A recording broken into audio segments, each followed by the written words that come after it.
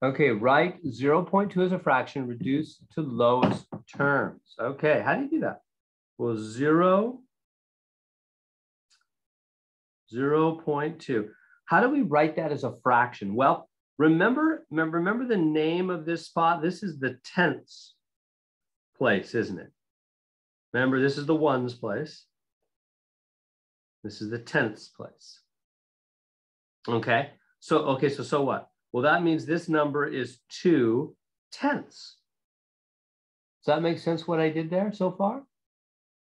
Because of where the decimal ends and the name of the ending place, that's the tenths place, that means this is 2 tenths. Okay, and now we have to reduce it. So how do we reduce it? Well, divide top and bottom by 2. And that is 1/5. 1/5 like that. There we go. Now, let me try another one. Does somebody else have one? They can want to share theirs, and I'll do another. I want to do another one for practice. Somebody I have a lot. Oh, never mind. Sorry.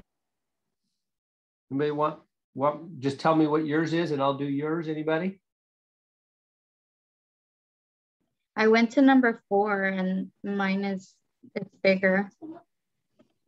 Number 4, is that one also a fraction one? Yeah, let's do it. Here, I'll do my number 4 also. That sounds really good. Let's do it. It is bigger, you're right.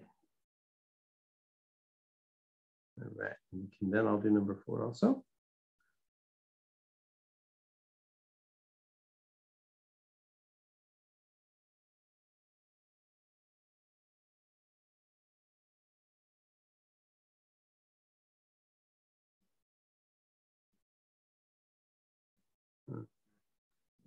Yeah. Okay, yeah. So how about this one? So 0.054. Same kind of thing, right fraction. Now, how do we do it? Well, it's the name of the place. So remember, the first place after the decimal is the tenths place. The next place is the hundredths place. And the next place is the thousandths place, right? So this is 54. You don't need 0, 0. That doesn't, if you wrote 0, 0, that doesn't really do anything. It's still just 54 over what? 1,000. So you put it over the name of the last place. It's 54 thousandths because of where it ends. It ends in the tenths, hundredths, thousandths place. So far, so good. Then we got to reduce it still. But is that making sense so far? It's all about the name of the ending place. If it goes 3 places. Oh, and the other way you can do it is you can just count the places, and that's the number of zeros. See how this 3 decimal places, 3 zeros on the bottom, which means 1,000. 3 decimal places, 3 zeros on the bottom. That's another way you can do the same thing.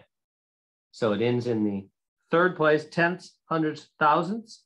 So we put 1,000 on the bottom. Okay, now let's reduce this. So use your calculator, divide by 2 top and bottom. I'm getting 27 over 500, and that's it. We can't divide by 2 or anything else anymore. This is 27 over 500, like that. And you can double check it on your calculator. You can type into your calculator 27 divided by 500, hit equals, and it'll change it back to the decimal 0.054. Just like that. So there we go.